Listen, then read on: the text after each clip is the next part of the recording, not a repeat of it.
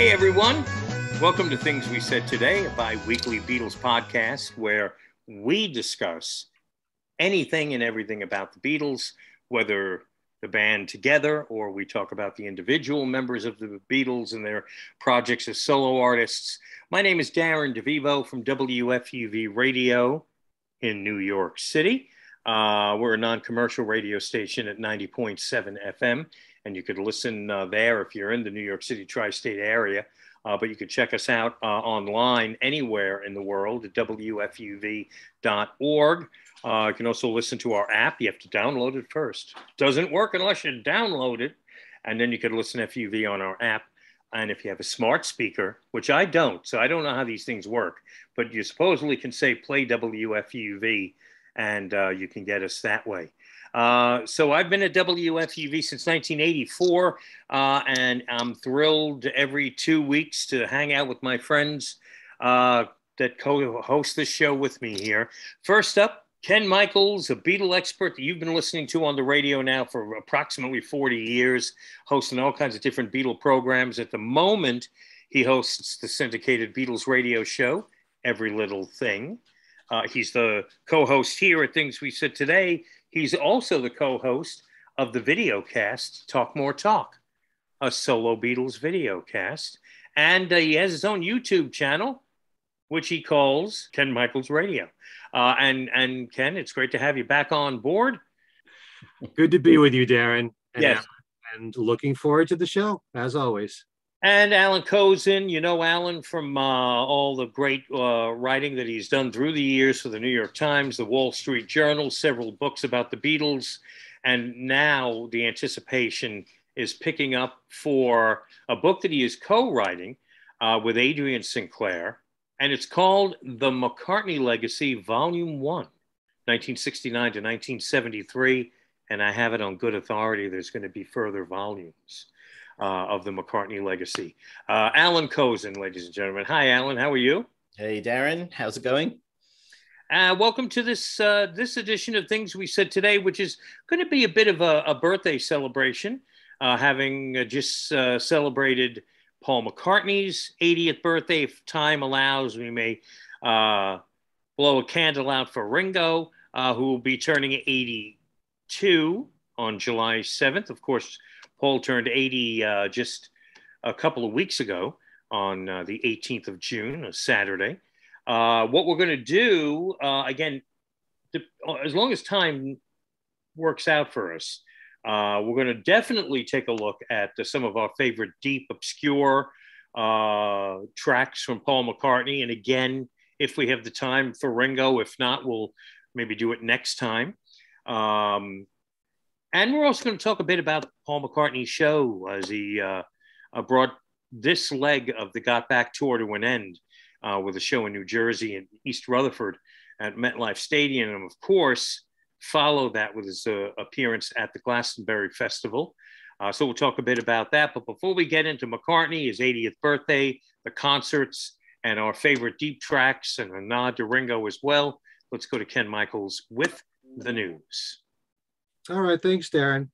Before we talk about mainly Paul, I just want to let everyone know, in case they don't know this already, since we talked about Ringo's All-Star Band and the fact that he had to postpone shows till September because two of the members of the All-Stars came down with COVID.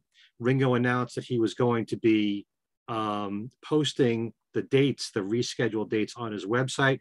He has done just so. Those rescheduled shows will happen from September the 5th through the 22nd. Now, the second leg of his tour starts September 23rd, and it runs through October the 20th, and that's 20 dates. So 12 remaining dates from the first leg, another 20 for the second leg, 32 dates over about 7 weeks' time. That's pretty demanding for anybody, let alone someone who's about to turn 82. But check ringostar.com and you'll see the new dates for the first leg of the tour. All right, we mentioned Paul appearing at Glastonbury this past Saturday. But before that, on Friday night, he actually played a warm-up show at a place called the Cheese and Grain in Frome, Somerset. There were 25 songs in the set list, a shorter show, and in attendance were Olivia Harrison, actress Leslie Mann, pop star Olivia Rodrigo, and AC/DC's Brian Johnston. Every song in this show was a song that he's been doing on his current tour, with one exception. He performed From Me to You at this show. The Glastonbury Festival happened over this weekend. Paul played the same set list that he's been doing on the tour, but he had two special guests come up on stage, one of which was Dave Grohl, who joined Paul on I Saw Her Standing There and Band on the Run. And once again, Bruce Springsteen, who was a special guest that turned up at MetLife in New Jersey, came up on stage with Paul and did the same two songs he did at MetLife, that being Glory Days and I Want to Be Your Man. And at the very end of the concert, Dave and Bruce jammed with Paul and the band for the end and exchanged lead guitar solos, which is pretty cool. And actually, during the MetLife show, Bruce joined the band too for the end. We'll be talking a little bit more about the Glastonbury Festival in just a bit. As we said, Paul turned 80 on June the 18th. On the previous day, June 17th, there came the announcement of a new box set with all three of Paul McCartney's DIY albums, McCartney, McCartney 2, and McCartney 3, all packaged together, which will be available as a black vinyl release, also in colored vinyl, and on CD. All three formats will include 3 special photo prints from Paul about each album. It also has newly created box set cover art and typography for the slipcase provided by Ed Ruscha. The box sets will be available on August the 5th, and you can pre-order them now. Also on Paul's birthday, for record release day, came the limited edition 12-inch for Paul's song from McCartney 3, Women and Wives. Side A has Paul's version, side B, the one from St. Vincent, from the McCartney 3 Imagined release. Only 3,000 copies will be available worldwide for that. From the excellent, always excellent Facebook page, The Beatles in Print, Together and Solo, we learn of a new book coming out in September in the UK and next February in the US, and it's called Love and Let Die. The Beatles, James Bond, and the British Psyche by John Higgs, described as a deep dive into the unique connections between the two titans of the British cultural psyche, the Beatles and the Bond films, and what they tell us about class, sexuality, and our aspirations over 60 dramatic years. Just when you thought there were no new ideas for a Beatle book of any kind, combining the Beatles and James Bond for that. Also from the Beatles in Print, Together and Solo Facebook page, we learn of an album just released by a group called the Vague Ideas. The album's called The John Lennon Letters. Originally planned as a stage play by writer and musician Mayer Roselle, New York Letters is based on fictional letters either written or received by John Lennon the last 9 years of his life. So there are 12 songs on the album, and to give you an idea, each song represents a letter that John wrote to someone or someone wrote to him. There's an opening track, NYC, New York City, a letter he wrote to his mother, Julia. And then there are songs based on letters that John wrote to Yoko, May Pang, Julian, Aunt Mimi, Sean, Tricky Dicky. It's a song called Nixon's Listening, and a song that he wrote to Paul, or a letter that he wrote to Paul. The song for Paul is called No More Crying, and it's a message song sort of in response to Paul's Here Today. And there's a song based on an imaginary letter that Paul wrote to John called Something'll Happen. It was released in the UK, and you can purchase it now on Amazon. Don't know about a US release though, but it is a UK release. A few other news items. Julian Lennon announced on his website that you can now pre-order his forthcoming album, Jude, with no information on its release date, but the album will contain 11 new songs from him, including the 2 just released that we mentioned before, Every Little Moment and Freedom. And 2 new videos are available to watch for the songs Breathe and Save Me. Peter Asher just finished up 4 concerts. Actually, Jeremy Clyde of Chad and Jeremy fame was supposed to join him for the tour of those 4 shows, but he also came down with COVID. So it was strictly a Peter's solo show. I got to see the last of the 4. It was wonderful. Always get it. If you get a chance to see Peter, don't miss it. He mixes amazing stories about his career, Peter and Gordon period, working with the Beatles, having Paul McCartney live in the Asher household, working at Apple, the people he's produced. Peter, as a matter of fact, told me that he's producing a new album for Susanna Hoffs, which should be out in the fall. Billy J. Kramer will be giving a concert at Daryl's house in Pawling, New York. The date for that is August the 6th. Also, Bob Berger, known for being in The Weaklings, will have his new CD out on July the 1st. It's called The Domino Effect, which I have right here. It's 11 new songs from Bob.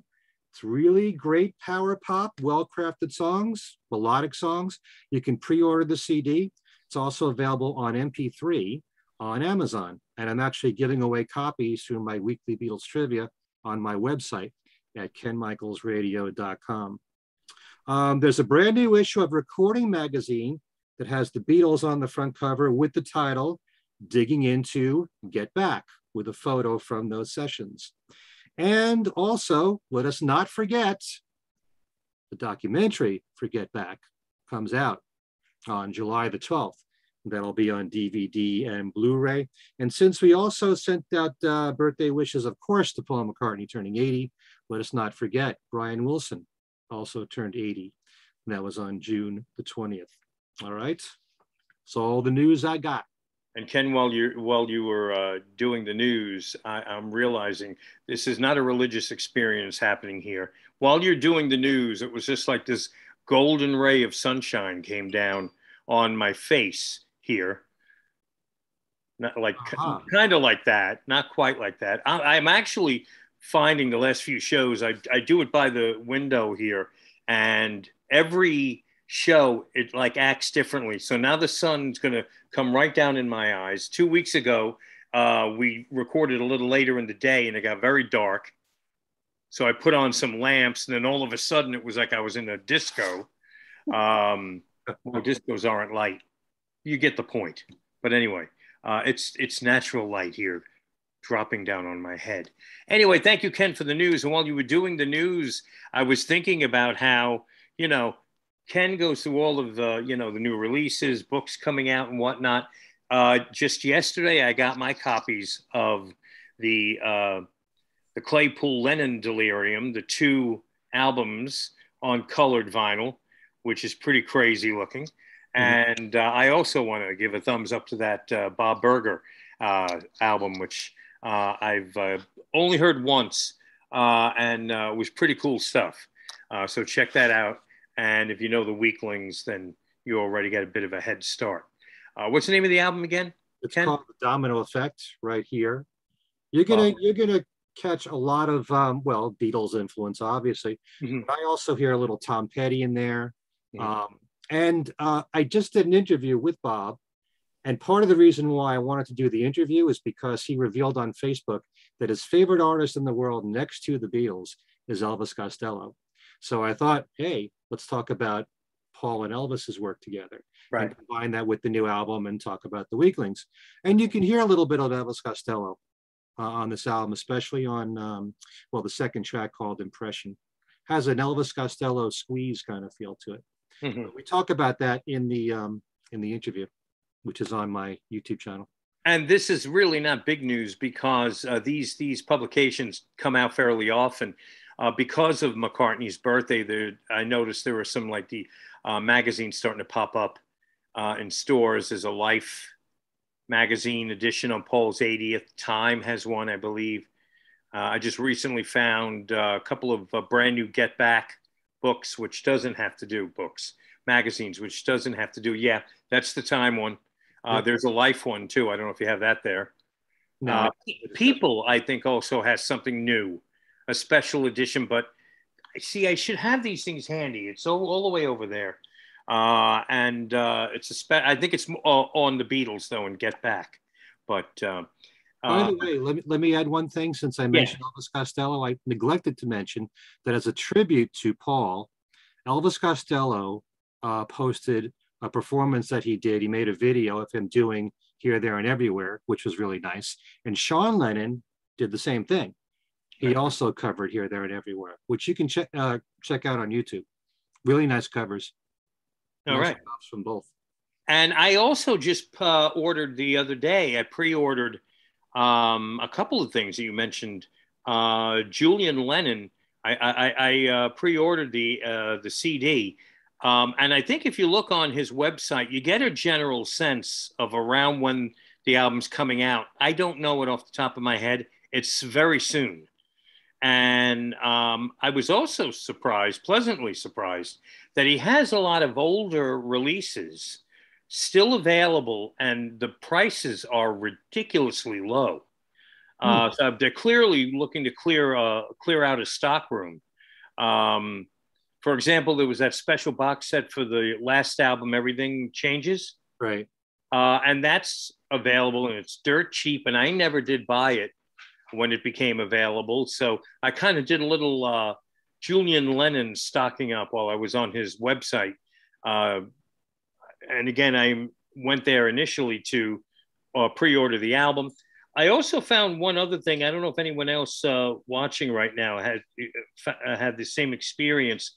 I tried to place a pre-order for the Blu-ray edition of the Beatles Get Back, and I was having problems finding the Blu-ray on Amazon. Sometimes Amazon can get very difficult when you try to locate a specific, a specific release. Like if you want to, like for example, when I'm buying video games for my son for the holidays or birthday or something, sometimes you'll, without even realizing it, be buying an edition for, say, the European market, and won't play on North American players. Same thing with some DVDs and stuff. I just couldn't, in Blu-ray discs, I could not find, and I don't know if it's changed since then, but this was almost a week ago, Get Back on Blu-ray on Amazon. So I had to go digging around some other places for it, but I don't know if anyone else has found that. Usually whenever I buy one item, I have a local store that I go to. I only use Amazon when I buy a whole bunch of stuff all at once. But and I want to get it that day, and they'll have it for me. So. Oh, and one more thing. I don't mean to delay getting to the main topic of the show. The Women and Wives 12-inch single for Record Store Day. I didn't realize how hard to find that was going to be. And usually I miss out on the things that become hard to find. But my local store had 2 copies of the single, and you can only buy one. So I was able to get it, and it seems like it is pretty hard to find right now. Sometimes these Record Store Day releases will linger if there's not a big demand. Women and Wives seem to have vanished, and it's all over eBay for, close to $100 or more. Or the bidding maybe is reasonable, but by the time a week goes by, the bidding is going to jack up to over $100. So for some reason, Women and Wives, poof. I couldn't find it. And I was the 8th person online, and I didn't get it. And then I went to a second store, and they didn't have it either. And again, my store, this particular store really doesn't go overboard with getting a lot of the titles. He gets what he can get. And he had said on his Facebook page that he'd have 3 copies. There were 2, and I was not there when the store opened. I was a good half an hour or so, so people wanted that 12-inch single, or somebody, or there's a lot of them still sitting in a warehouse somehow, somewhere. They're all on eBay. Aren't most of these collectors' items, aren't they, for the most part, 3,000 copies? It just seems like every time I report them, that's how many they make when it comes to Paul. I don't know. I never look at that number because I don't believe it to begin with. I've always felt like if they say only 300 made, 3,000 made, I'm thinking to myself, yeah, and there's another 3,000 someplace else. I don't know. I never really pay attention to them. If I want something, I'm going to more times than not find it. Some people may have to like go missing, never to be found again in my quest to find these records, but nobody's laughing. That was my nice way that I'll go to any length. Anyway, we have a theme, folks, and it's not talking randomly about records we can't find. Paul McCartney, and this just, I can't wrap my head around this. Paul McCartney's 80 years old, folks, and he just celebrated his 80th birthday on June 16th. 18th, sorry. I knew I was going to do that because the show at MetLife Stadium was the 16th. Right. And both Ken and I had the pleasure of catching the show in East Rutherford, New Jersey at MetLife Stadium, the home of the Jets and the Giants, one of the ugliest stadiums, in my opinion, out there. And it's a new stadium. It is just a big concrete behemoth, a gray. It has no personality. Boom. It just dropped out of the sky next to the old Giant Stadium. But we were there for Paul McCartney. Ken was there. I was there. And it was the final show of this leg of the Got Back tour. Because Paul has said there'll be further shows. Nothing's been announced yet. No specifics about it. But you just get the impression that, all right, this was the end of this leg of Got Back. He'll be back at some point, maybe later in the year or next year, to be seen. But the final show was at MetLife Stadium, and go to you, Ken, and share your experience about the event, the day, and the concert itself. Well, first of all, let me just say that I felt like I was really spoiled that day, because my wife and I decided we didn't really know what the traffic situation was going to be. So we left extra early. We got into the parking lot, and we parked very close to the stadium. This was around 4 o'clock, and we got to hear the sound check. Clear as a bell. That wasn't your plan? No. I just wanted to get there and have a parking space and be ready. I didn't know what the situation was going to be traffic wise. I didn't want to take any risks, so I left extra early, and I got to hear from the outside. I mean, there's only a few other cars around us. There was no noise around us from the fans, and so I got to hear the band play all the songs that they did in the sound check. And there were times when Paul vocally sounded fantastic, and I'm saying to myself, what are you doing? Save it for the concert. There are times he was singing real high notes, and I couldn't believe, for all, we're so critical of the voice. Well, many of us are. We keep talking about it all the time. And sometimes when you hear it in the clear like this, it's a revelation to know that he's still quite capable of singing this well. And I think that we all kind of know, if you look at the set lists of what he does in the sound checks, that they're kind of similar. He almost always does some 50s rock and roll. He did Matchbox, did Lady Madonna. Got to try and remember some of the others that did Letting Go. His voice was fantastic in Letting Go. But I wasn't expecting that to happen. So for my day to start that way, remembering he did Coming Up, he did Let Him In, the songs will come to me. Did you catch the entire sound? Was it like when you pulled into your parking spot, was it quiet? Had he started yet? He'd already started. When I got there, it was in the middle of Letting Go. Oh, he did Women and Wives during the sound check. So I was kind of hoping he would do that in concert, but he started doing it at the very beginning of the tour. He was alternating that with Let Him In. And in the concert that we saw, he did Let Him In. But the band sounded great. And the sound check lasted for probably 50 minutes, I would say. 50 minutes to an hour. So we just sat in our car and listened and got treated to this. That means he played close to 4. Wait, math's involved here. Yeah, 4 hours that day. But he does that with every concert. He always does a sound check.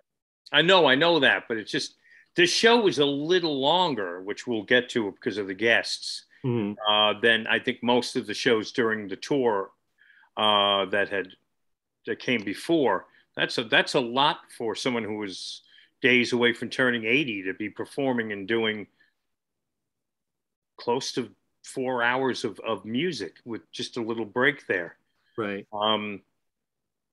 So you were able to, the logistics, got there early and you had the treat of being there for the sound check. As for me, I mean, I also, you were texting me and I'm running around the house thinking, traffic's been bad getting anywhere lately, it seems. And I'm trying to leave the house early and I see Ken, I'm in the parking lot listening to the sound check. And I'm like, I didn't even think that. I'm just thinking, just get there. So I'm not in a crazed rush, trying to get to my seat when the show's going to start in 2 minutes. For a huge entertainment complex, I'm happy that I kind of flew right in once I got near the stadium and got a good spot and everything was fine. And they got inside. And for me, and I let this affect my enjoying the show at the beginning, I had purchased my tickets that I had bought were in the front row of the 100s, the lowest level in the stadium seating. So I wasn't on the field. I was just above the field. So if it was a football game, I was sitting in one of the end zones. And if you've ever watched a game where a guy scores a touchdown and he decides to jump the wall into the crowd to celebrate with the fans, that's right where I was sitting. So if it were a football game, he would have jumped right into my arms. So when I bought the tickets, I was thrilled to be in the front row and not have to deal with standing for the entire show on the field, which was exactly what ended up happening. Everybody with floor seats on the field itself stood the entire show.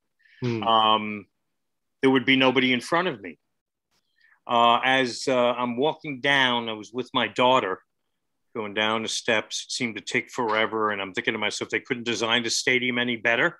This is the longest group of steps going down one section I've ever gone down. And the way I walk, as I got close to my seat, I realized these are obstructed view seats. And when we sat down, right smack, way, way off in the distance, but blocking 2/3 of the stage was one of the monitors. And it was encased in like gray, like a box, which was canvas, I guess, to protect it from the weather. So you had the sound desk, and Ken saw it from where he is. The sound desk had the gray tent over it and surrounding it, and 2 monitors on either side of the sound desk. And one of those monitors was right in my line of vision. So I did not see 2/3 of the stage at all. And so I immediately, that ends up like ruining the beginning of my evening, because the more and more I think about it, I'm thinking how much I spent. Is this going to be my last chance to see Paul? I brought my daughter, we have to have a monitor all the way. So I spoke to some ushers. They couldn't help me. I spoke to somebody at the stadium, guest relations. They told me, well, you bought obstructed view seats. And I'm like, no, I didn't. Nowhere when I purchased my tickets from those rocket scientists at Ticketmaster did it say obstructed view, or I wouldn't have bought them. So that kind of did take away a bit the experience. Kind of a little bit of the air came out of the balloon. And then the show starts. We're maybe about, I don't know, a quarter of the way in. And I don't know what happened, but somebody sitting 2 seats, 3 seats to my left needed medical attention. I don't know if they fainted. Somebody said she's having a stroke. Next thing I know, they clear our row out and put us down on the field so that the paramedics can get to this particular person. So again, distractions taking me away from the show. So that really didn't help. And it took good thing it was a 3-hour concert, because it took time for me to kind of get my head into it. And then when I did, probably maybe just after the halfway point, I was finally kind of focused in there. And, it's a little frustrating when you spend what you spend to have to watch screens, but that's what I had to resort to. Even though they did look like the tiniest of ants from where I was sitting, I would have liked to have seen the stage, to get the full, My experience was not nearly as bad as yours, but I was all the way at the back, where most of the time I watched what was on the screen. I mean, I could see Paul, I could see the band, but they were, like ants for me. You were on the upper level? Yeah.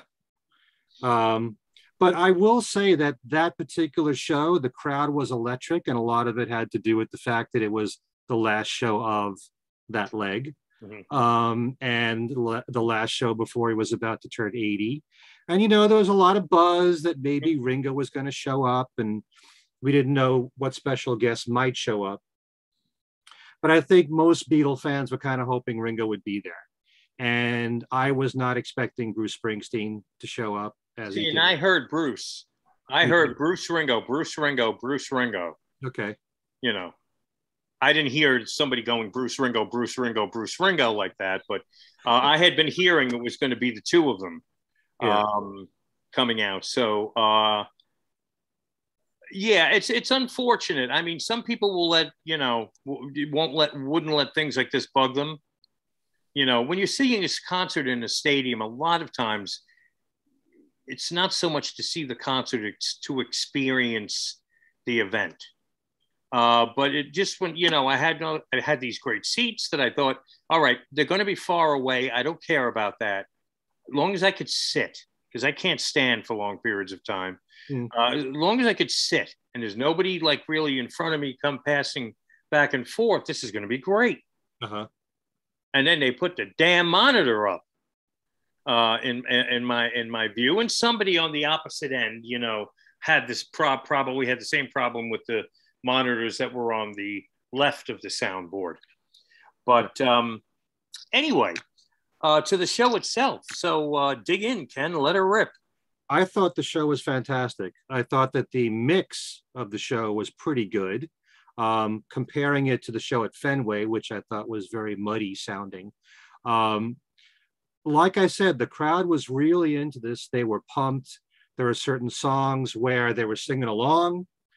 And on the one hand, I love the fact that they're that involved with the songs, like Hey Jude. They're all singing Hey Jude. They're all singing Oh Blah Dee, Oh Blah Da. But I want to hear Paul sing, and I'm not getting to hear him sing because the crowd's drowning him out. But even still, that's part of the excitement of the whole thing. And it is part concert, it is part event. I try to really zero in on the concert and the performance of the band and listening to Paul. Sometimes Paul's vocals are drowned out. Sometimes you can hear him very well. And but I do think that the band is just so tight. Mm-hmm. They really performed extremely well. And part of the thrill for me is watching people in the crowd and their reaction, seeing the wide spectrum of fans from teenagers to grandparents. Sometimes families are all together and you could tell certain people are seeing Paul for the first time, as hard as that is to believe. Some of them are shocked to see the explosions and the fireworks for Live and Let Die. I want to look at them and say, where you been? I've been doing this since 1976, And, I was just happy to be there. And like it's been said so many times, the fact that he was almost 80, pulling this off and doing a near 3-hour show. I will tell you that a couple of things surprised me. When Springsteen performed, he did Glory Days. Now, this is something that never happens at a Paul McCartney concert. If you have a guest come on, they don't do their songs. They do Paul's songs. Billy Joel comes to a Paul McCartney concert.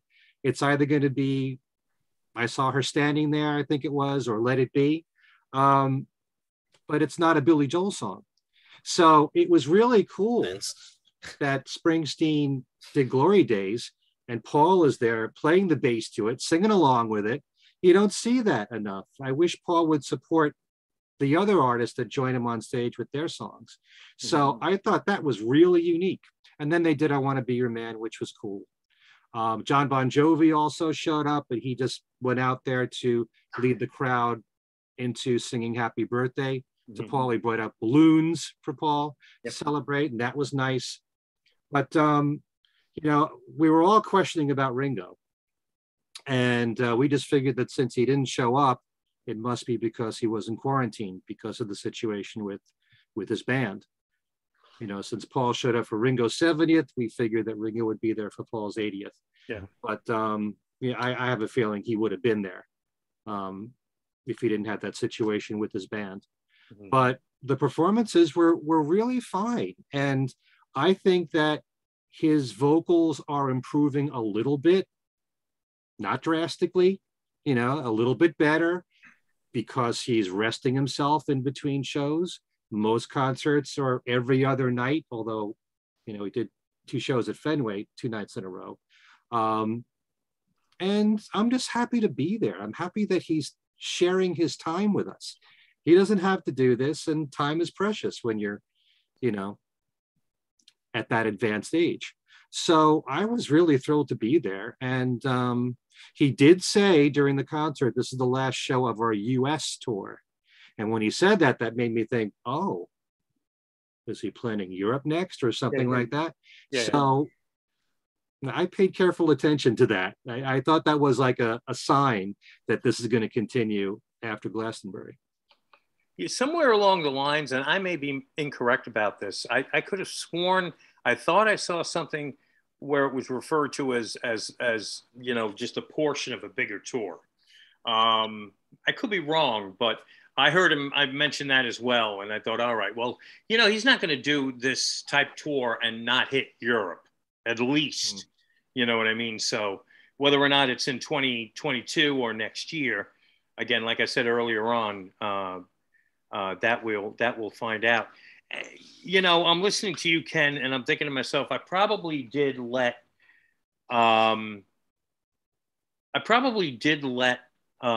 you know, the seats and the obscured, not obscured, the obstructed view seats kind of take away a little bit from me. But I don't know. I just sensed watching him on the screen, he seemed slightly slower, slightly older.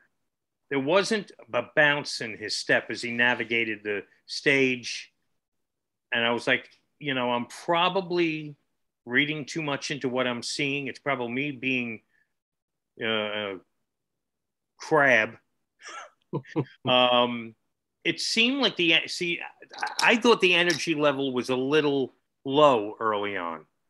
It didn't help that I'm 57. I was a kid compared to the age of the people sitting around me. So that whole section was like snoring. I heard they were like, there was not a lot of activity in the section I was sitting in. It seemed like McCartney too, just the energy level picked up as you approached midway of the show. And I mentioned this before we started recording. It seemed like McCartney's voice was getting better and stronger as the show went along. Even my daughter pointed out to me, he actually sounds towards the end, he sounds really good now. Earlier on, there were those moments with Got to Get You Into My Life, with Maybe I'm Amazed, where, you know, you cringe a little bit because his weak voice comes through. But there weren't as many of those moments as I was anticipating. You could tell how he was trying to back off the mic a little, trying not maybe to sing as powerfully on certain songs, and it was working. And I thought, you know what?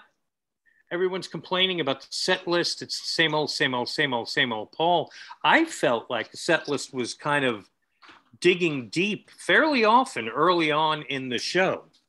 I have it here. Yeah. I feel like I got the 10 Commandments here. Early on in the show, I mean, you're starting, of course, with Can't Buy Me Love, Can't Miss, right down the middle Beatles song. Junior's Farm, Letting Go. Older Wings tunes don't have the clout that some of the old classic Beatles songs have, especially not Letting Go. They sounded fantastic.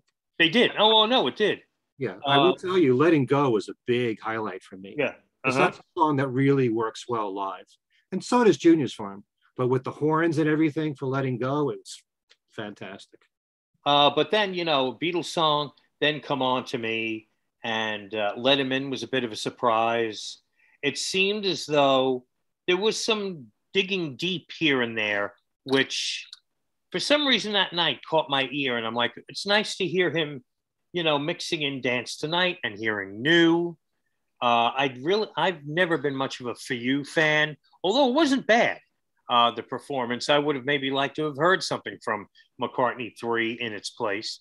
But he was doing, he was digging in there and doing some tracks that the hardcore fans would appreciate. And I'm sure the casual fan was like, what's this? Paul didn't really elaborate much on this is from this album, this is from that album. He did make his usual joke about, we're going to do something that we want to do now because it's our show, and he went into one of the newer tunes. And then he really kicks it in, of course, later on. Being for the Benefit of Mr. Kite was a pleasant surprise, a John Lennon song. It was nice to hear that. Like I said, Let Him In was a pleasant surprise.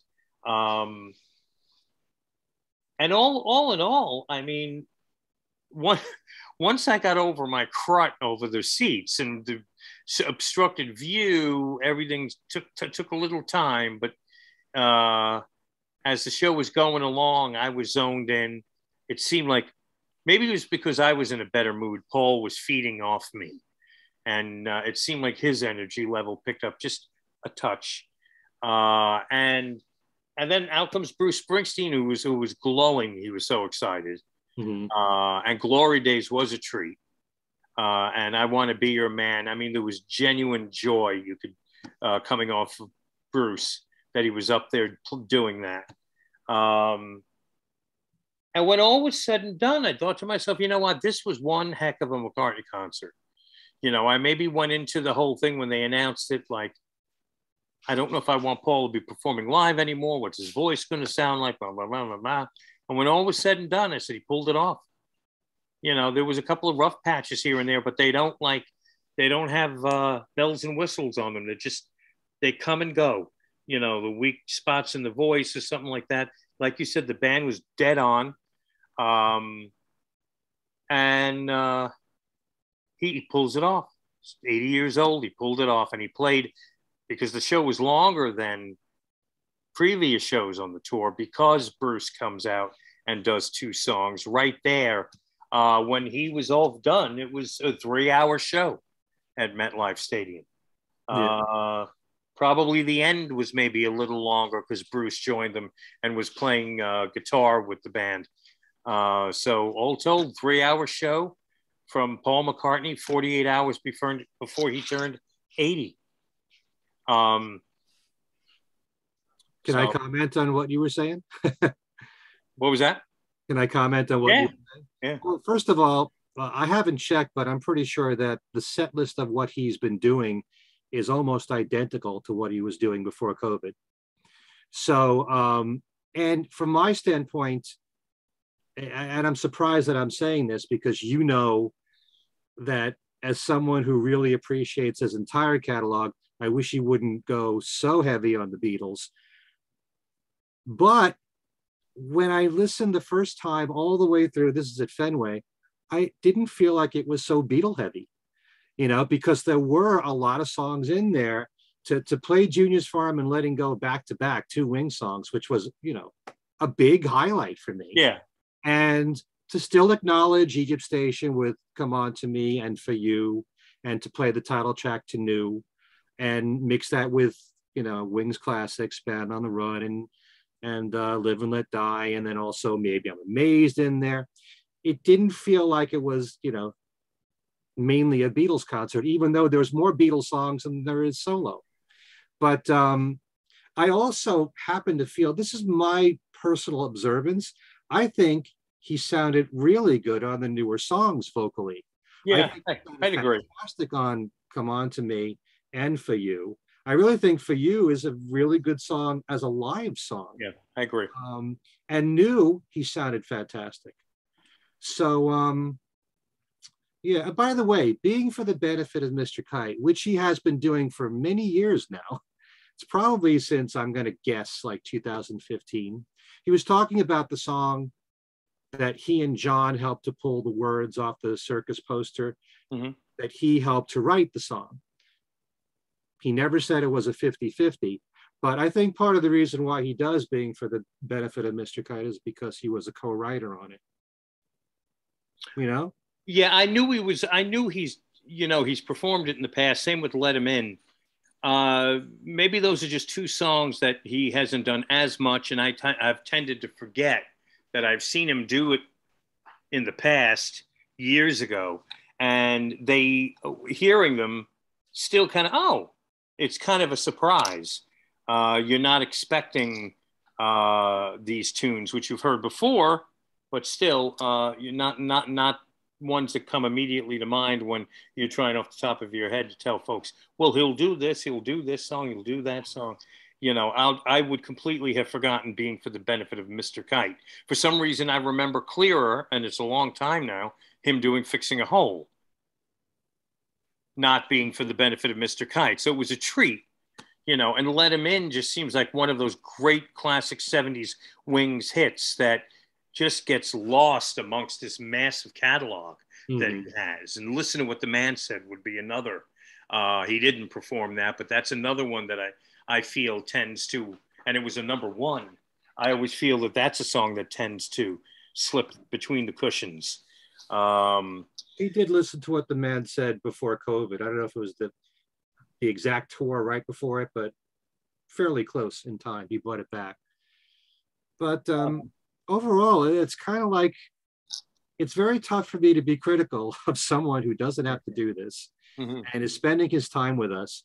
And I still think that his voice sounds a little bit better than the last time.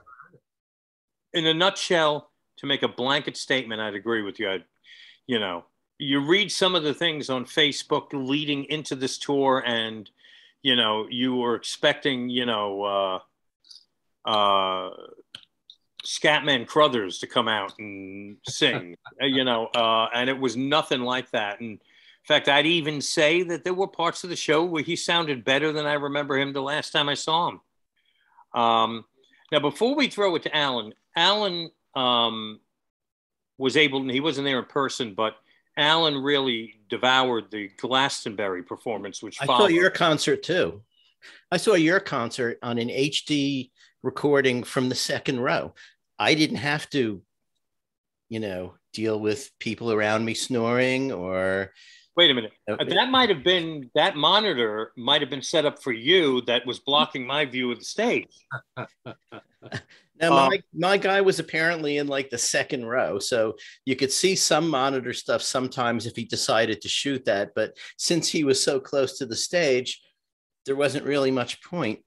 I decided to sit this tour out, partly because, now I live in Maine. It's kind of, I haven't figured out like how to, like all the places I used to go see Paul almost were local.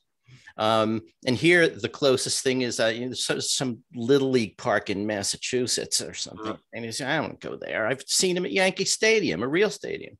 So anyway, the thing is, I've seen him so many times in so many different places. And I'm kind of actually secretly the Glenn Gould of concert goers. I don't know if Glenn Gould was a pianist who decided after a while that he didn't want to play concerts anymore. He just wanted to make records. There's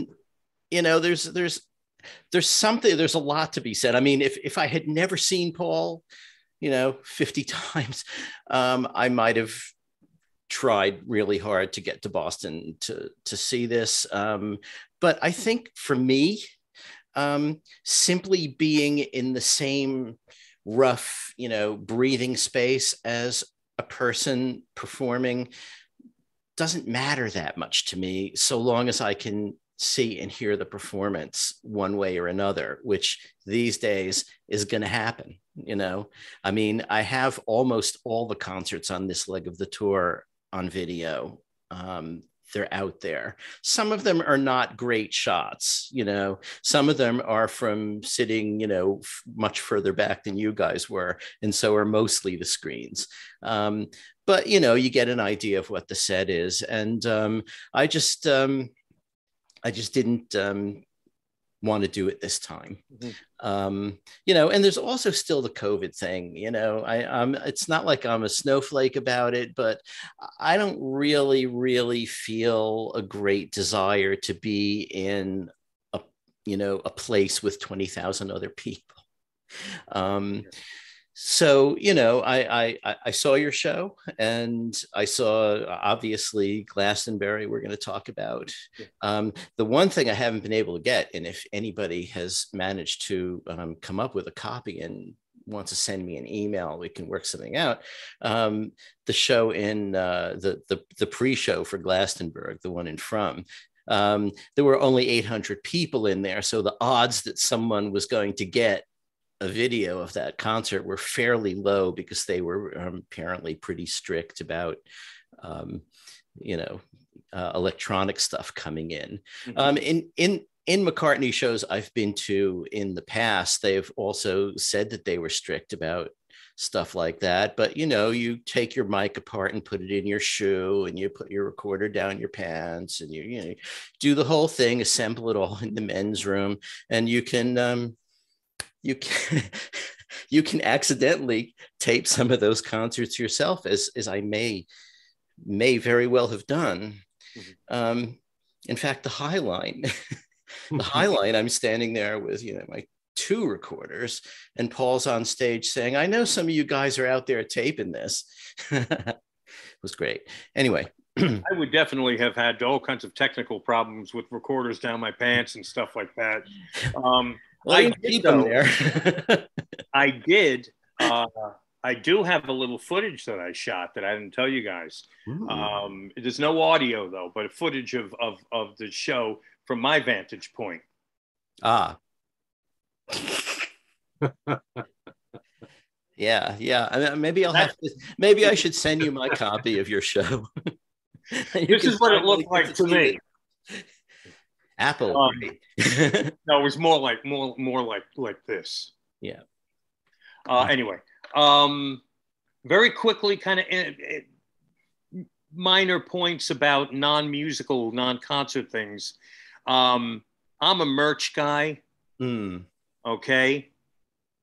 I don't know. I think they had one merch table at MetLife Stadium. I did not see anything. Walking in, I saw one outside the stadium. Inside the concourses, none. I don't know if I wasn't looking hard enough or not walking long enough. And then after the show was over, completely cleaned out of everything. So I had to drop a small fortune, not that bad really, to get the program, because I couldn't even get a program. And it looks like a really nice, I haven't thumbed through it yet. It just came in the mail. I had to buy it from somebody on eBay. I'm always afraid when I do that I got somebody's like Xerox copy of the program that I've just bought. And the t-shirts, they were pretty much cleaned out. And even if you went online, even till now, swag is minimal of what's still out there. But just while I'm complaining about things that annoyed me that had nothing to do with the music. Now let's swing over to Glastonbury, which was sort of the kind of a one-off, wasn't technically part of the leg that ended in Jersey.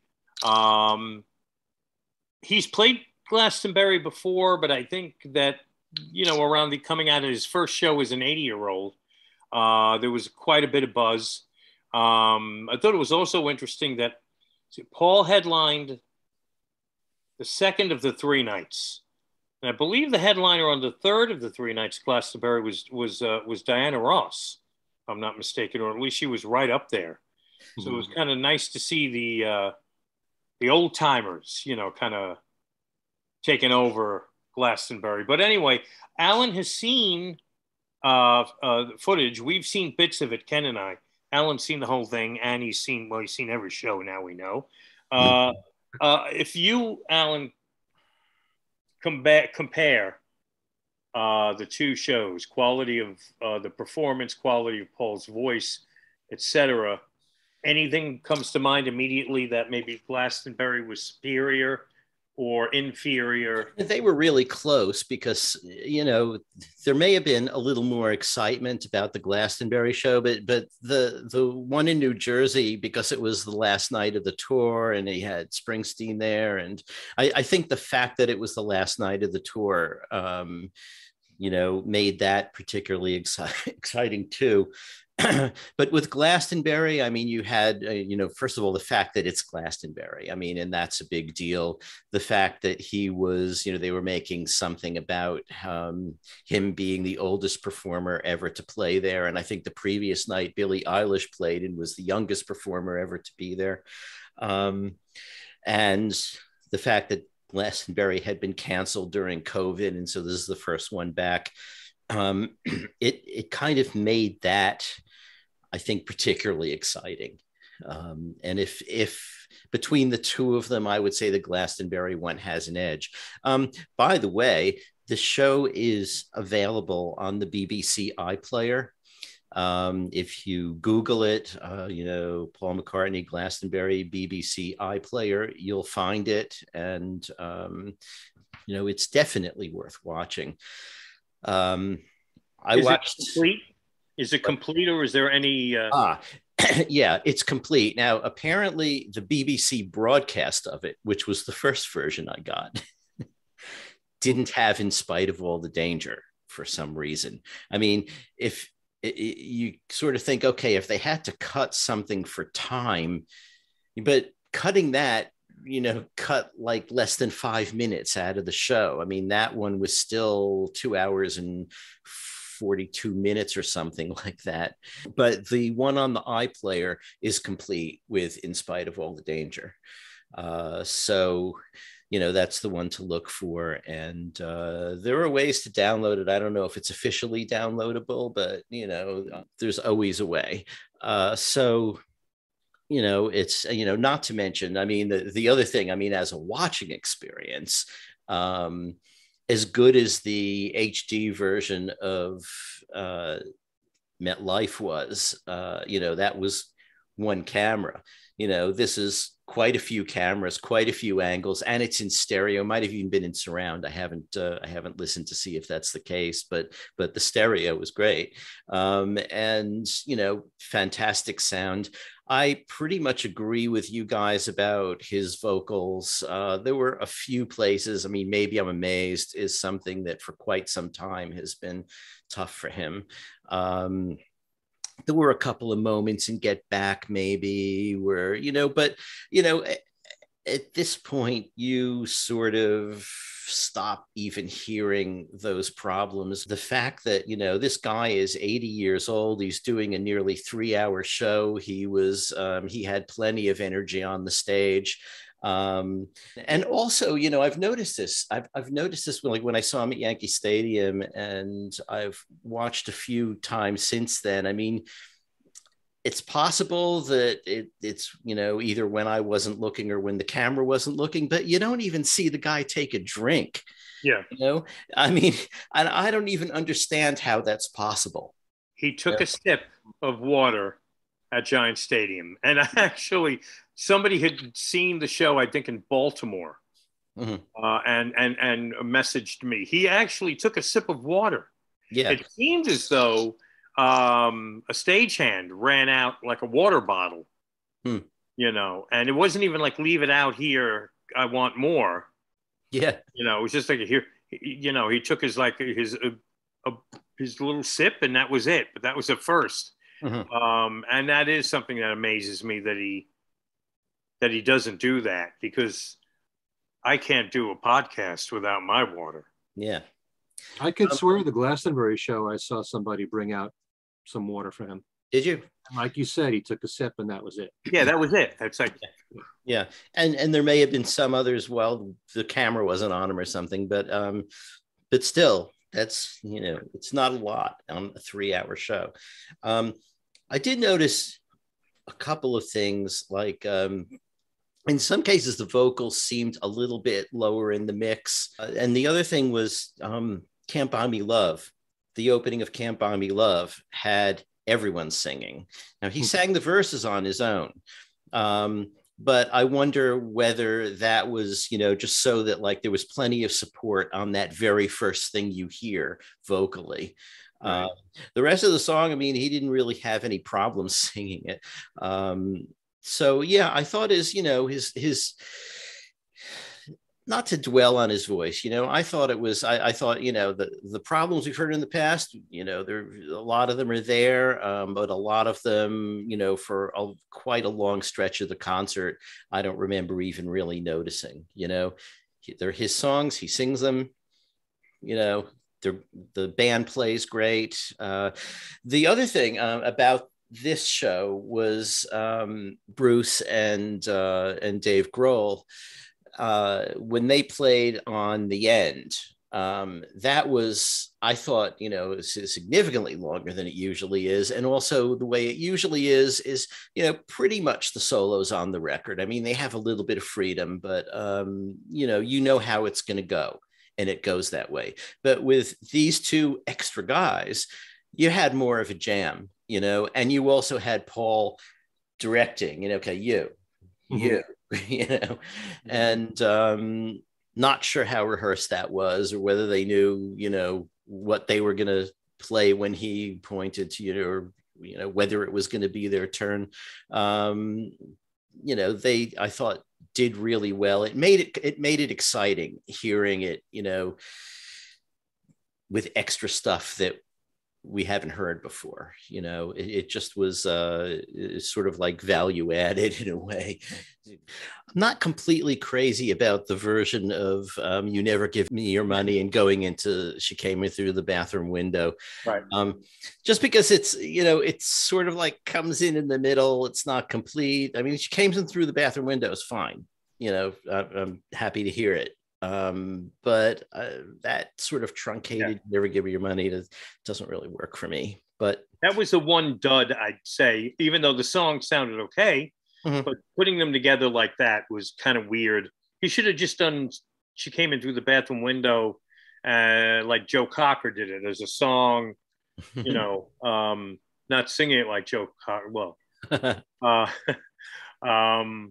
that was like the one thing that I agree. That was the one of the set lists, but he gets a pass on that. Yeah. I think that the way he started it was really jarring. Yeah. It just didn't make much sense to me. I don't know why he chose to do it that way. Yeah. After you've heard it at a few shows, you begin to, okay, you now expect it and all that, but I hope he doesn't retain that. It's interesting that he was experimenting with it. I would say that was an experiment that didn't really totally work. Right. So I'd agree. And I also would have liked to have heard something from McCartney 3. I've got to say, I mean, there were things from New, there were things from Egypt Station. McCartney 3 is his most recent album. Aren't people supposed to play stuff from their most recent album usually? Yeah. I don't know. Not only that, but Women and Wives, which he was doing at the start of the tour, I would not think that would be a song he'd pick. You got to think about a song that would work really well, especially in a stadium surrounding. And that's a piano song. It's a quiet song. It's one thing when you're doing a ballad or a quiet song that everybody knows. You know, you can get away with doing Yesterday or doing Blackbird or something like that, an acoustic song, because everybody knows it. But Women and Wives, it's not the right choice. Find My Way would have been perfect. Right. Yeah. If I had to pick one song, I would have picked that. Yeah. There were several that would have worked really well, and but okay. I mean, it was what it was, and there was. I don't know if you saw this on the internet. There was. people complaining about the set list. And I think it was Pierce Morgan came out and said, for God's sakes, he did 9 of the most incredible songs ever written in the 20th century, and he named 9 songs, plus everything else, shut up. Yeah. And yeah, I could see that. I mean, look, it's our job to comment, and you have to come up with what you thought was a good idea and what was a bad idea. But as a whole, I'll watch the Glastonbury show again. I really enjoyed it. Yeah. All right. Can I comment on Glastonbury? Because I've seen about half of it. The one thing that I'd like to point out is that when you watch this, you can really hear the mix extremely well. So you can hear Paul's vocals, whether it's low in the mix or whether it's right up front.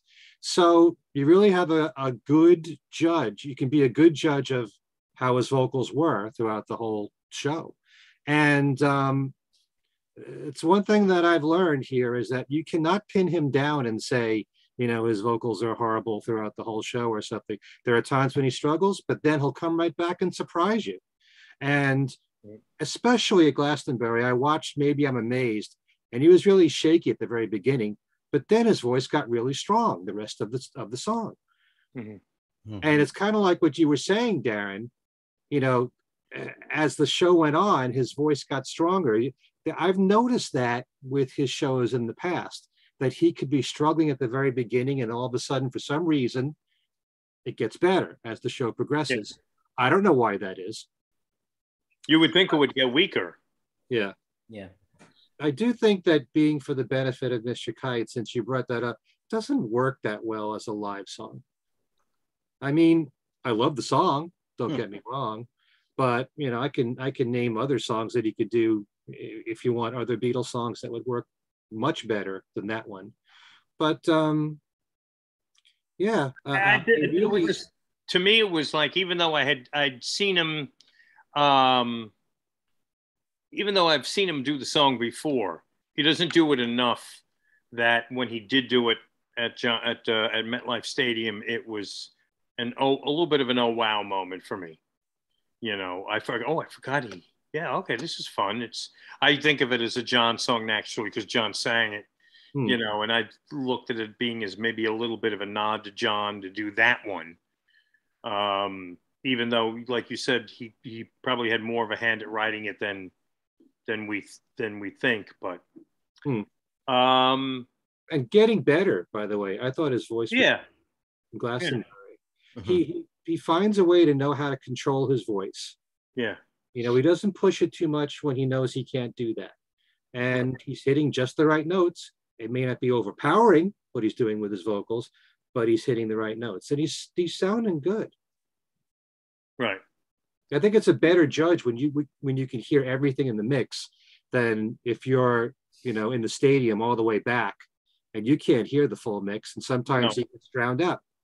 You also can't go by like somebody's home video shot on their phone on YouTube where everything sounds bad for some reason.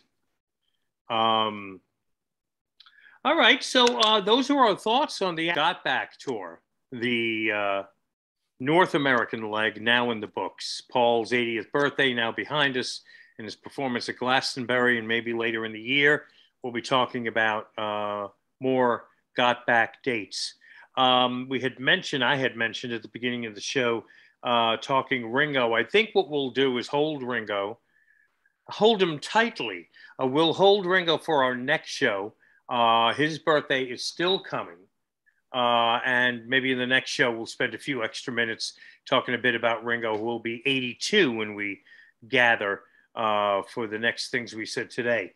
Because now we had decided that we were going to share with you our little personal lists on our favorite deep/obscure Paul McCartney songs that are favorites to us. I'm sure most of you out there know all these songs. There might be a couple of you out there that are not familiar with them, but I know in my case, I don't think I picked anything that would be a mystery. But I did try to dig as deep as I could and come up with a breadth of songs from through the years. So let's go round robin and pick our 5 deep cuts from McCartney. We'll start with Allan. Okay. First one I picked, probably everyone will groan. In fact, 2 of them, everyone's going to groan. Crina Crore from the McCartney album. Yay! I'm kidding. You know, it's really an outlier. It's a track that probably everyone, you know, skips. Really, the album should have ended with Maybe I'm Amazed. I mean, you want to end with a really strong song. That's the one. Crina Crore, you know, you sort of wonder what it's doing stuck on the end there, but it's a track I kind of like because you know, I've seen the film that inspired it, which was The Tribe That Hides from Man, I think, something like that. It was about a group of Brazilian Indians called the Crina Crore, and they're very non-social. Like no one had been able to contact them, have any exchanges with them. If they catch you, they kill you. And this film crew enlisted some of the friendlier tribes that also hadn't really been in contact with them, but, you know, spoke a language that was closer to theirs and, you know, got them a little closer. But by the end of the film, they still hadn't really made contact. Anyway, so Paul saw this film. He had gone home from some recording sessions for McCartney when he was now doing it at you know, in actual studios. It wasn't all done in his house. Came home. He was going to watch a boxing match. The boxing match was over in like half an hour, and so he switched over and caught this thing. And he decided that he wanted to do some sort of a tribute to the Crina Crore or to the film in general, or, you know, it just was sort of inspired by that. And he had some instrumental ideas and took them into the studio. And, you know, I think they built a fire in the middle of the studio to record that. He went out and bought a bow and arrow, and they set up mics across the studio so that he could shoot the bow and arrow and record the arrow going past. You know, he really made some effort on this track, and it's an interesting instrumental track that I think doesn't get enough attention. And so that's why I chose that one. I wish there was a film that was made of him in the studio working on this. Yeah, that would have been would have been cool. Shoot a little to the left and knock out a $1,000 mic. That's right. You know, and hey, you know, for the next album he brought in a gun. For a Woman Oh Why, which ended up as a B-side, but still it was during the Ram sessions. So the next one, I might as well do the other one that will elicit groans, and that is Loop from Red Rose Speedway. Why are you saying that? I love these tracks. Really? Well, I know a lot of people don't. I know a lot of people think that they're just sort of self-indulgent, you know, instrumental. You know, people don't appreciate his instrumentals, for one thing. You know, they want to hear him sing. They want to hear a song. You know, it's pop, but a lot of what I listen to isn't songs and isn't pop and is instrumental. And so to me, these are pretty normal things. And Loop was experimental, as Crina Crore was too. Linda had just gotten a Mini Moog and brought it into the studio, and they were, you know, getting different sounds on it. And they just sort of, you know, found some sounds they liked and ended up sort of doing a little jam and adding multi-tracking, and finally what they came up with was this Loop, the first Indian on the moon. Who knows what that's supposed to mean or why it's called that, but it's a great little sort of spacey fantasy track. You can see the moon part, and there are, I think, some percussion things that may have contributed the Indian part, but I like Loop a lot. Do you? Really? Oh, good. I love Loop. I did not like it like years and years and years ago. It grew on me because it's a great funky bass line he's playing on it. Danny Sywell's got a pretty cool beat on it. I like Loop a lot. So I'm happy you picked it. I groaned because, well, I just thought I'd supply some sound effects. Okay. I'm glad you picked those two tracks, because for everyone that complains that Paul is Mr. Pop, Mr. Top 40, Mr. Commercial, here he is doing something more experimental. Yeah. And certainly in the case of Krina Crowley, it sounds very improvisational to me, like what he's thinking in his head at that moment. Yeah. Not something that's all planned out. So I find that particular track really interesting. And I love Loop too, as well. You really think about it, it was kind of ballsy. I mean, the McCartney album in general, to me, was a ballsy album to make. And I'm sure we've talked about this in the past. Coming off Abbey Road, coming off the Beatles, probably feeling like he's got to prove himself as an individual artist. For him to deliver an album like McCartney, which was so anti-Abbey Road, and was so, it wasn't a safe right down the middle album. And then you wrap it with Krina Crowley. I would, again, I'd say this all the time on this show. I would love to have gone back. Either me buying McCartney when it was brand new in April 70 and listening to it for the first time and getting, my first impression of it. Because it was really, really a cutting edge and ballsy move to do a record like that coming out of the Beatles. But a lot of fans didn't think that way when they heard it. They were bewildered, a lot of them. Hey, you know what he should do? Instead of putting out McCartney 1, 2, 3 in a package yet again, where everyone who can be expected to buy that set already has all 3 albums. I mean, I'd be very surprised if there were 10 buyers of that set who didn't own those albums already. What he should do is, he must have, his archives.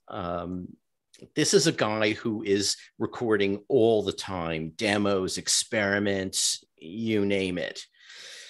He must have a ton of things like Krina Crowley and Loop that he's done just for himself, that he likes, that are experimental, that were just fun to do, that didn't make it onto McCartney 2 or, anything else. And he should just do, he wanted to put out a 3-record set, put out 3 records of that, put out 3 records of that we haven't heard before and is going to show us a totally different side of you. Call it McCartney 0.5. Yeah. Yeah, but also, from his whole career, and we've heard bits of them. I mean, he put bits in Ubu Jubu, and we know what he did on McCartney 2 was a bunch of that, and so we know that stuff exists, and I really think it could be kind of an interesting thing to do. But I also have that idea about the Beatles too. I think they should take Carnival of Light, and there was a percussion piece that they did, and put that together with Revolution 9, and just put out the Beatles do avant-garde. Anyway, I should get back to the list, right? Because you guys have to do yours too. The third one, back to normal songs, so to speak, is I Lie Around. It's kind of an odd one. It's, excuse me, a Paul composition, but Denny's singing it, or Denny's singing most of it. I think that Elvis-y, all over the place, I think is Paul. It sounds to me like it's inspired by, if anything, the Bonzo Dog Band or the Bonzo Dog Doodah Band. To me, I Lie Around, and especially that All Over the Place thing, just reminds me of, the Bonzo track in Magical Mystery Tour. I don't know why. Death Cab for Cutie. Yeah, Death Cab for Cutie. But also, it kind of is a nice, relaxed, almost countryish tune, and therefore in the country I'll lay my burden down. It's I like it. There's also that little audio piece that they put at the beginning of someone, diving into a lake or, sort of outside family kind of sounds. It's just a song that I think hardly anyone bothers listening to. You never hear it on the radio.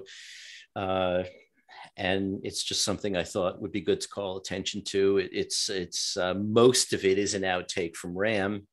Of course, Denny wasn't there for Ram. I'd love to hear it with the original Paul vocal. That would be nice. But, then it ended up on Red Rose Speedway with Denny's vocal. Well, it didn't even end up on Red Rose Speedway. It ended up on what would have been the double LP. The B-side of Live and Let Die.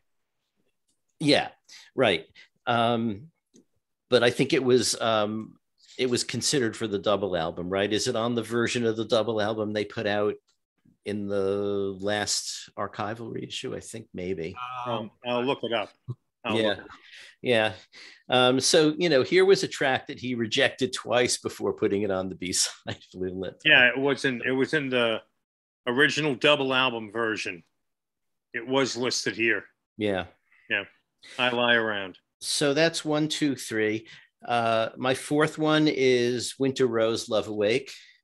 Okay. I'm a sucker for a harpsichord, and that's got one. But it's a very sort of pretty tune in a very kind of 17th century British style. It sounds to me almost some of it. Of the Winter Rose part anyway, like something Steel I Span could have done, and I really like that kind of stuff. And Love Awake, when it goes into Love Awake, it's a nice, catchy kind of tune. I like the Winter Rose part better, but the whole thing I think works together really well. Another one of his patented take two songs and make them into a song kind of deal. And finally, Flying to My Home, the B-side of Nice. My Brave Face. When that came out, I listened to that and I thought, why is this not on Flowers in the Dirt? This is fantastic. Or actually, when it came out, Flowers in the Dirt wasn't out yet, but it was, I think, clear that was going to be a non-LP B-side. And then Flowers in the Dirt came out, wasn't on it. Seemed to me like it should have been. And then I think a few months after Flowers in the Dirt came out, the Japanese version came out with a whole extra disc worth of B-sides and all kinds of stuff. So it was on that. But yeah, it's a beautiful track. And, again, because it's a B-side, I don't think gets enough attention. So that's my 5. Okay. By the way, Allan, I play I Lie Around on my radio show. Well, Ken, you got to listen to every little thing. I'm telling you. Okay. I'll put it in my. No, I don't actually listen to the radio that much, but what I find I listen to, if I'm in a grocery store. So, I've been in grocery stores up here in Portland, and Another Day has come on, or just some. Wings track or whatever. And I always sort of think, wow, that's great. They're playing that, it's cool. So I hear lesser known McCartney songs in the supermarket than I do on the radio. Yeah. Like My supermarket doesn't play music. A common one for me. What's that? My supermarket doesn't play music. Ken, you have a list for us? Okay. I was able to manage to come up with 5, I think. And actually, I want to start by saying that, like you, Allan, I also included Flying to My Home, because I think it is a great B-side. What I think is especially cool about it is the intro of it, with Paul's a cappella vocals going into the song. It has a very Ram-like quality to that. There's a quirkiness to the song where I think it could have fit on Ram very well. I love Flying to My Home. I wish I would have picked it. I would have picked it if I thought of it. It was one that slipped through the cracks on me. So kudos to the two of you for picking Flying to My Home. Yeah. Now, one that I kind of expected all three of us to mention because we brought it up fairly recently is Little Lamb Dragonfly, which I think is without question a masterpiece. We keep bringing up Ram because originally Little Lamb Dragonfly was done during the sessions of Ram. And it was originally really planned for the Rupert the Bear full-length feature film. But Paul has this knack of writing a lot of separate songs that he strings together. And in this particular case, it all sounds like he could have written it all as one piece. It flows so naturally, and the melodies are absolutely exquisite. The guitar playing, Paul's vocals, you know, the harmonies, which I understand Denny Sywell did some work on that in the arrangement of the harmonies. Little Lamb Dragonfly to me is one of the most overlooked songs in Paul's career. Really, I wish it had been placed on some of these compilations of his.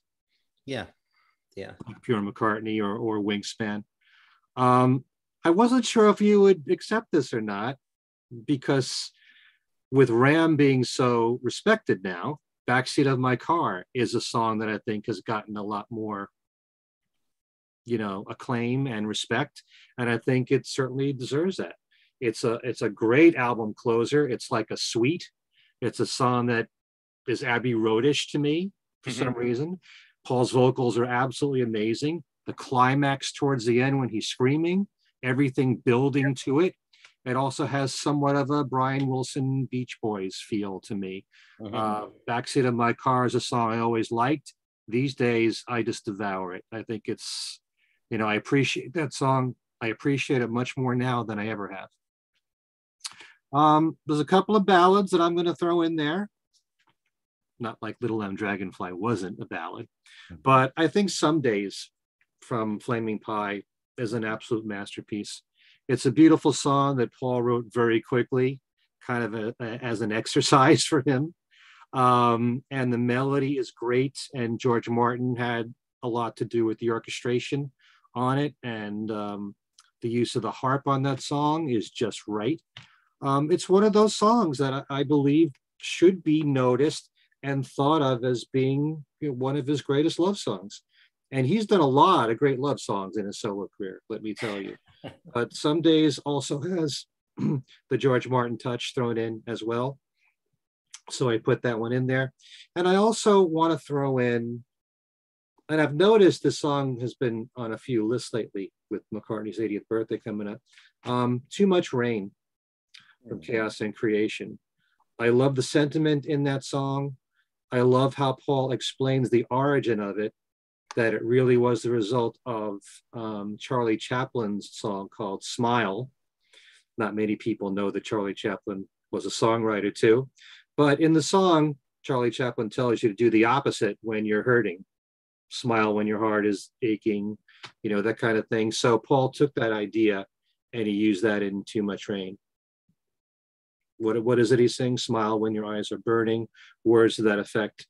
And it's a song that is a great song for a consolation when you're in pain.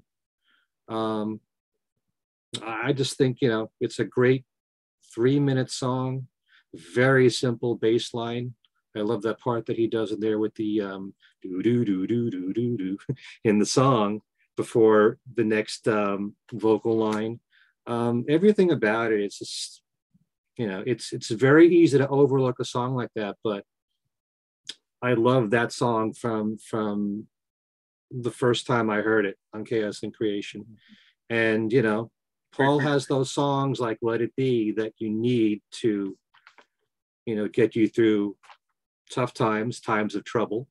And Too Much Rain really fits the bill for me for that one.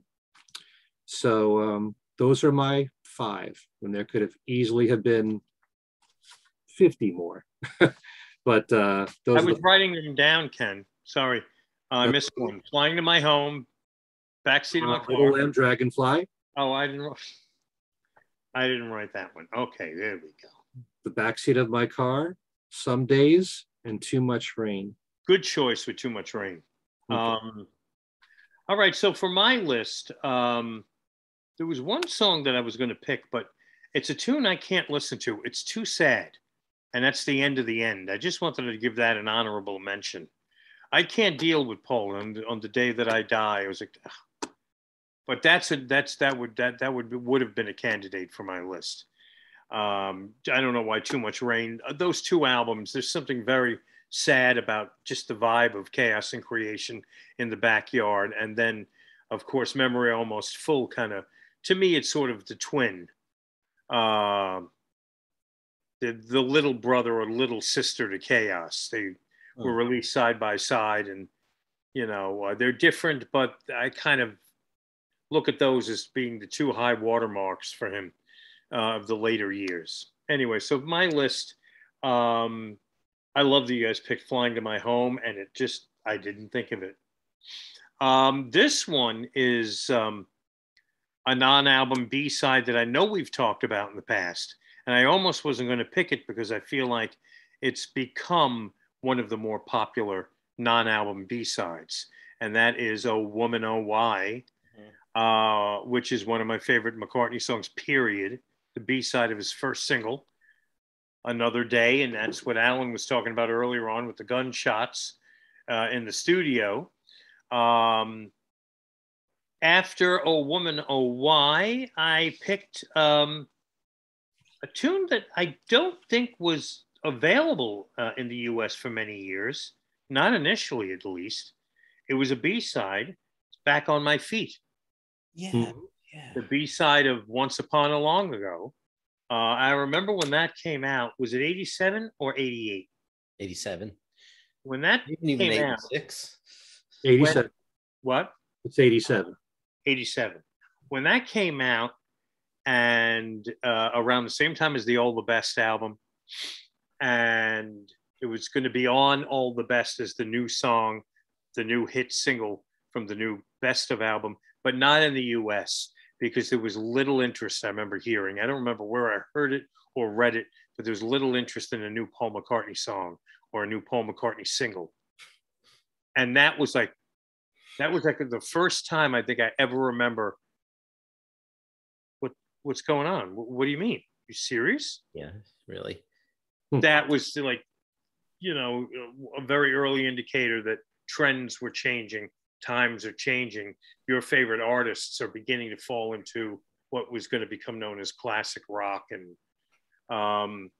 and probably thanks to my friends at Beatle Fan magazine, I probably was well aware of all the different configurations. That was also around the time when a single didn't just come out.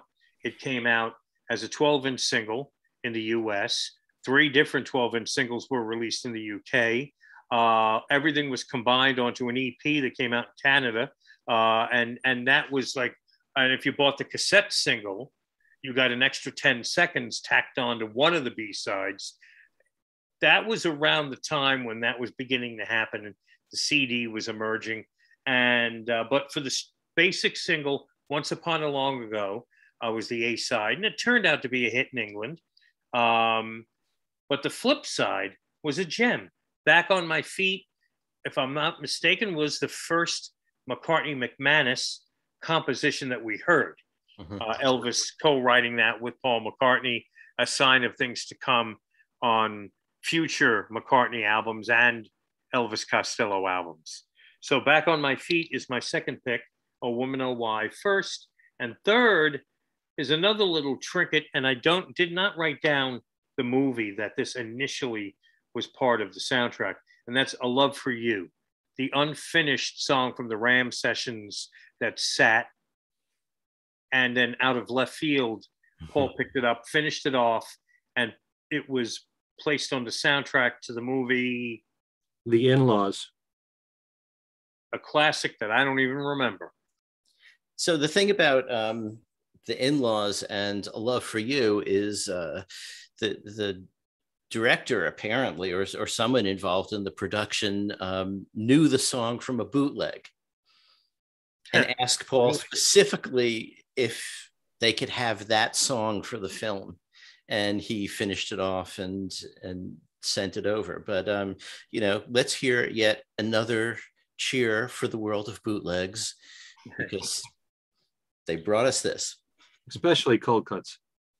So that's A Love for You. This real that's a pretty super obscure one there. I love the song. The fourth one I'm going to pick is Heather from Driving Rain. Now, we know that if Paul's watching right now, he's probably thinking you had to pick Heather. Of course, for Heather Mills, second wife. That's such a gorgeous melody, mostly instrumental. Would have fit on so many things that Wings did through the years. And it's just that little piece at the end where there's a vocal. It's a little magical piece of music for me. And being one of the few people that really, really likes the Driving Rain album, I actually like that kind of I think they're the final three songs, not counting Freedom, where you have Heather riding into Jaipur, Rinse the Raindrops. Mm-hmm. And I almost picked those two as well. Mm-hmm. The only thing about Rinse the Raindrops, which I love, that I don't really, really love, it wants a heavy guitar solo that just doesn't happen in that. But anyway, so Heather. Heather's my fourth song. Fifth one, I was going to drop this, but I thought, no, I'm not going to. And I didn't. More Smooth and the Grey Goose. Wow. The finale to London Town. When London Town first came out in 78, I was 13 years old. And I had this thing for famous groupies, which I don't really have as much today. My affinity is switched to More Smooth and the Grey Goose. It's I can't even put my finger on why I really like that song a lot. It's off the wall, and yet at the same time, it's a great rocker. Mm-hmm. And it really ends London Town off with a punch. London Town being an album that is a little more on the melody side and not so much on the rough edge side, but More Smooth and the Grey Goose really, I think, ends the album with an exclamation point. And finishing off my list is Frozen Jap from McCartney 2. I love those two instrumentals on side 2 of McCartney 2. Front Parlor, but Frozen Jap's got that really loud, out of control drum beat in there. And it's just a throwaway that so many musicians wish that they could come up with regular main songs like that. And Paul just has this melody and leaves it unfinished, no lyrics, stick it on the album. And it's two of the three songs opening up side 2 of McCartney 2 instrumentals. Second of those two is Frozen Jap. I could have very easily picked Front Parlor. But so that's my 5. Oh Woman, Oh Why, Back on My Feet, A Love for You, Heather, More Smooth and the Grey Goose, and Frozen Jap. So very interesting. So now between the three of us, we've cobbled together a large section of the set list for the next leg of the Got Back tour. Exactly. Including they come out and they set up the bullseye and they give him the bow and arrow. I almost was going to say, how about we expand this to 10? But I thought, let me leave it alone at 5 because, there were other tunes that were popping into my head. I could have included Front Parlor. Another one that I liked a lot, maybe not so much today as I did initially, was Lunchbox Odd Socks on the Coming Up single. And I used to love when that would be on the jukebox in 1980, because you play side 2 of the single and you get 2 songs for the price of 1. Right. But anyway. It's interesting how you don't like that song as much, and then you like an instrumental like Frozen Jap so much more today. I have to listen to to Lunchbox Odd Socks again. Yeah, I don't know. I don't think of it as much as I did back in the day. I really like that tune then. I like it now, but anyway. I gotta hand it to you. I wasn't expecting Heather to be in anyone's list, but I really think, like you said, it's a beautiful melody there, and actually, because the song is 3.5 minutes long, and for the first 2.5 minutes, there's no vocals, Right. and then you just got one whole verse, and then the song ends. So it kind of leaves you hanging, but still, I love that instrumental. The first 2.5 minutes, I love the whole thing, but it almost kind of works as like soundtrack music for me. Yeah, yeah. But it's just another one of these tracks that will never become a track that many people like. It's a forgotten track in a huge catalog of albums that you find these things. You know, like the guy was a friggin' genius. You know, when it came to songwriting. mm-hmm. You know, there's so many of these little treasures scattered around. I Hear Heather, somebody else, you know, like Ken, you picked Some Days, a great song from Driving Rain. You're going to forget it amongst the hundreds of songs that the man has written. Dare I say thousands. But anyway, so. If Paul were listening, he would say, what do you mean was a friggin' genius? Is a friggin' genius. And let me go on record as saying, Paul, if you are listening, I am one of the few people that did order the McCartney box set that just came out. And Allan, you did too, I hope, because Allan, you did good. Okay, I don't feel bad. I actually didn't think that release was that bad of an idea. But then afterwards, I thought, wait a minute, but everyone has it already. But it's not only that, how many copies of McCartney 3 do we have because of all the colored vinyl? Yeah. But I think it made sense to bring them under one roof. Maybe it's too soon though, after McCartney 3 came out. Maybe if it would have been something years from now, it would have been nice to revisit them as one set. But I'd rather go and record McCartney 4. Yeah. Looking forward to the next album. Paul, get to work. And maybe he has been. So that, I guess, puts a wrap on what essentially ended up being our Paul McCartney 80th birthday show for Things We Said Today. And we will hold off on Ringo. As I mentioned at the beginning, if time allowed. Time didn't allow, my friends. So we'll hold on to Ringo for the next show. Now, before we wrap things up, let me just make a little note here. Our next show is going to be in the third week of July. Just scheduling issues. We're not going to be able to gather until the third week in July. Is that right, Ken? So we'll be with you in a few weeks. I know you're going to miss us. You know, go to our Facebook pages or websites or whatnot if you want to look at pictures of us until we gather again. And we have what will be probably check out old episodes. Yes, you can watch the old episodes, do a marathon. Anyway, Ken, wrap things up. We want to get in touch with you. How do we do that? You can write to me at my email address, which is everylittlething@att.net. I got a few things here that I would like our listeners to know about because my YouTube channel, I've been kind of busy. Today, right before recording this show, I had the chance to interview Jay Bergen. And Jay Bergen is the author of, let me get the book out here. I'm always waiting for a big collapse of everything in your room when you grab something. Oh, it's going to happen. It usually happens when the show's not on, though. But this is called Lennon, the Mobster, and the Lawyer. And Jay Bergen was John Lennon's lawyer when Morris Levy was suing John for copyright infringement because his music publishing company, Big Seven, owned the rights to You Can't Catch Me from Chuck Berry. And one of the lines in the song was Here Come All Flat Top, which John used in Come Together. So there was a lawsuit, and this book deals with everything that happened in the court. of the courtroom scenes, John's testimonies. It's really fascinating. You get to see how John acted in court, the kind of testimonies that he gave.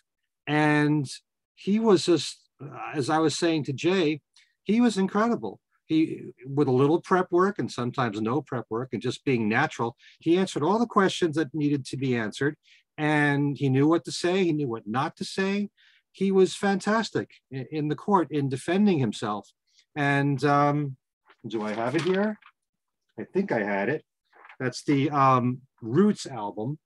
I know I have it, which is the one that Morris Levy put out through a TV offer, a mail order thing that you had to get. It was only advertised for a few days. And it was the songs that ended up on the rock and roll album, plus 2 songs that John didn't want to release, Angel Baby and Be My Baby. And so this book deals in detail with everything that happened between John, the lawyers, everyone that gave testimony, and that included people like Jessia Davis, who was there, Eddie Matau, guitarist who was on Rock and Roll and Walls and Bridges, people like that, May Pang as well. And it's a fascinating look. And you really got to feel like you were in the courtroom with John as this was happening. He was as cooperative as can be. He was there every day he was supposed to be there with Yoko. And Jay was just a fantastic defense attorney for John. And everything is right there in the book if you ever wanted to know all about that. And that's on my YouTube channel, which is Ken Michaels Radio. I also interviewed Glenn Greenberg, and we just showed a few moments ago this issue of Time magazine for Paul's 80th birthday. Paul McCartney at 80. Glenn is the author of this issue. It's a collector's issue, and we were talking all about Paul in this show and how, well, I kind of feel, and he does too, that he's a very complex man and very complicated. We talk about the complicated relationships that he's had with John Lennon and George Harrison. It's a really, I think it was a riveting conversation that I had with Glenn. Excellent speaker on the subject. I also interviewed John Tobacco. That's his real name. He's actually a follower of this show. He's a musician, singer, producer, engineer, mixer. He mastered music for Rhino Records and DreamWorks and BMG. And he's a DJ for WUSB, that's Stony Brook University's college radio station, where he does a freeform music show, which is called Clam Radio. And he wrote an article in classicrockhistory.com called 32 Underrated and Obscure Paul McCartney Songs, kind of like what we were doing here, only we just picked 5 songs each. So we talked about some of the songs that made it into his article, and that's another show. And then I also interviewed Bob Berger, one of the Weaklings, because of his new CD called The Domino Effect, which officially comes out July the 1st.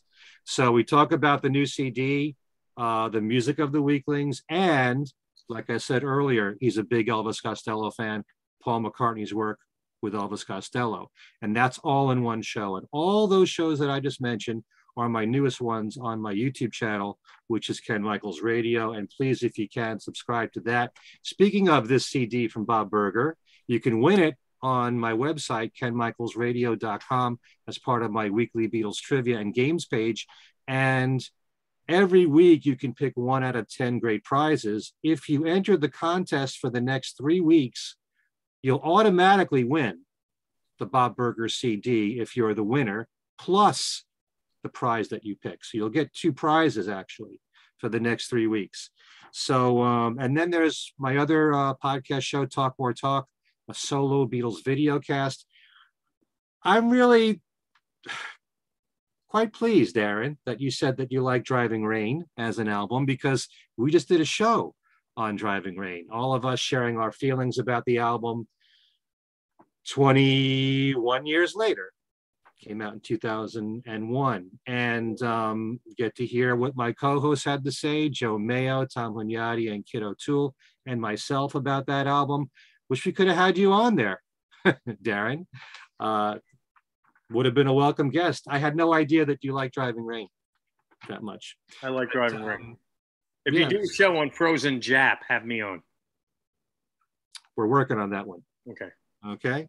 So that's our most recent show. You can follow us on YouTube and just about every single platform.